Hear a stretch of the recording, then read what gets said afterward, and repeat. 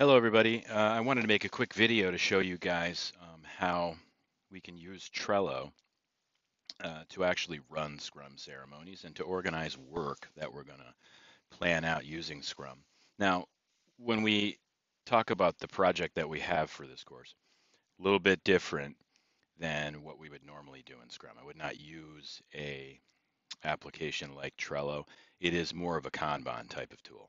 To be honest, it's not as robust, but there are teams for small projects that use this for Scrum, and it's easy enough to give everybody access to it. It's free, and we can track the work the same way. We can assign user stories the same way that you would using an enterprise level agile tool. Okay, so I figured this was an easy way to do it and give you guys some exposure to Scrum. So we're going to give it a shot. We can export this to CSV later on and add that to Microsoft Teams if we want to make Gantt charts, if we want to track the project that way. But if you think about what everybody knows about product management or project management from the beginning, is that you have a scope, right? Your scope of work is all of the activities that need to be done and in a time box. So the thing that's a little bit different about Scrum is that the time box is set in 2-week intervals or 1-week intervals, depending on how quickly the team wants to have the ceremonies and make those intervals happen. They're really called iterations. Okay, iteration is a key word here because you're iterating on a product and developing it as you go. The idea is to, at the end of every iteration, have a shippable product of some sort, some level of maturity, right? It might not be everything that the customer wanted, but it delivers value in some way. The parts of the tool are complete and can be used. And the other stuff that's not complete, it continues to be developed as we go forward, adding more and more value until eventually all of the value is there. Um, so that's the way Agile works. That's the way the Agile Manifesto prescribes that we develop software, et cetera. And this is kind of what I do for a living. I'm a product manager um, and a product owner for a Scrum team. So very familiar with how all of these things work.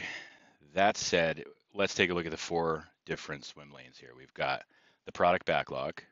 This is pretty key. We're going to put in there the kitchen sink, every single thing that the tool that we're developing should have, right? And we prioritize that product backlog on what's most important now, what's important 2 weeks from now, what's important tomorrow. And those are the things that we're going to do first.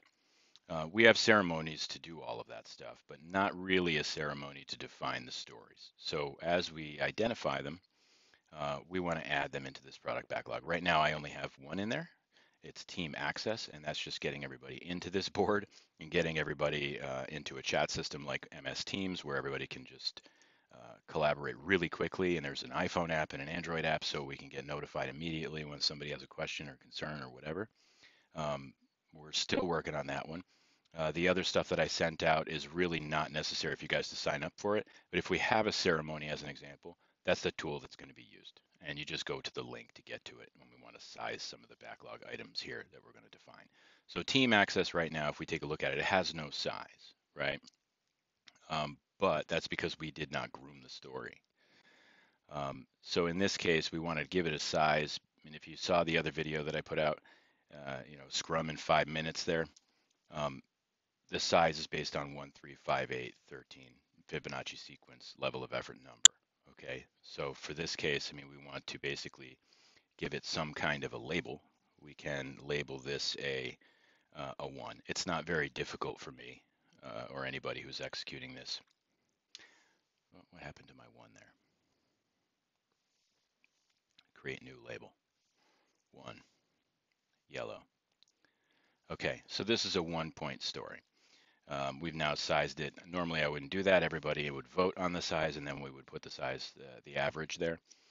And if we do a backlog grooming, I could show you guys how to do that. Not a big deal. But back here in the backlog, this story is now ready. Okay, it has a size and it's been defined. Key thing about the definition here, the as a, I want to, so that, and the definition of done. So this activity, rather than just putting this on some Gantt chart and then having to figure out what it is, we know exactly what needs to be done for this story. Okay, I want to make sure the team has access to what they need so that they can collaborate, work, and attend ceremonies. Done is when access to the tools is confirmed for the team. And then we have references and artifacts. So references are like, if you have an email or, something else, something that somebody needs to look at, a document. I got several references that we will use for this project because I've done all of this in Excel for many years. We're going to use those Excel things to work through the project and just kind of replace some of the manual effort with a Power App, okay, which will then tie back in to the actual Excel file anyway, okay?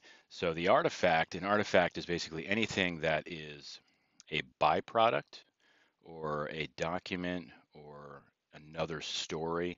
It is a non-deliverable, okay, that's associated with the work. So, and if there are any artifacts, then we would list them there. Now, to move this item from the product backlog into the sprint backlog is what you would normally do if you're sprint planning. But in this case, we don't have any sprint planning, so I'm just going to move it so you can show you guys. So right now we want a suggested sprint backlog, okay? So I've moved it. Now that's in the sprint backlog. So we're basically acting as though we're planning the sprint. Now let's say the sprint began today and we have until next Wednesday, and that's when the sprint will end. The idea is to assign everybody an item from the sprint backlog, and away they go, okay? Once they start work on it, then we would move that same team access thing into in progress. Okay, so we're moving it along the chain. Now, at any point in time, you can see this is a super simple explanation because we only had one item in the product backlog. This other one here is just a template I created, so that way it has some of the stuff already in it. The as a I want to makes it easier. We don't have to retype that every time. We just give this a template. We know the label is a user story. Then we can size it when everybody understands and can vote on it.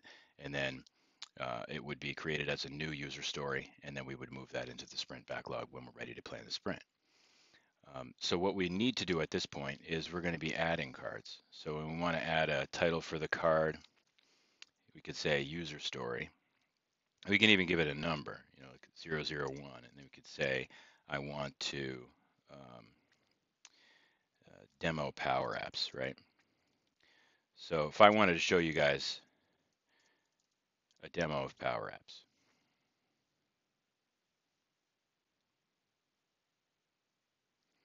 okay, so now we can actually put in here, okay, so as a user,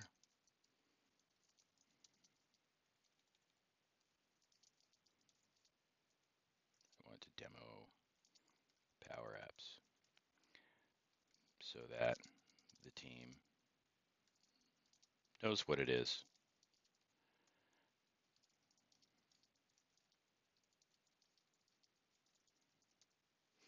Okay, done's when the demo is complete.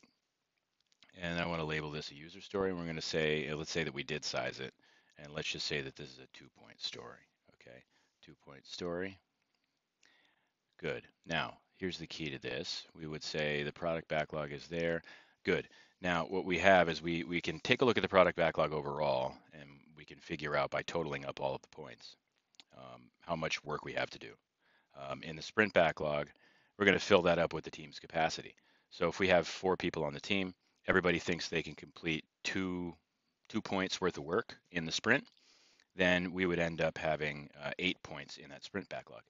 That measurement, that 8 points, is what's referred to as the team's velocity. So the velocity is the measurement of points that you can complete in one sprint. And of course, we move those in as they go into progress. We accept them when they are complete. And so in the board here, we have completed and accepted. So completed might mean that you're done with the work, but no one else has seen it.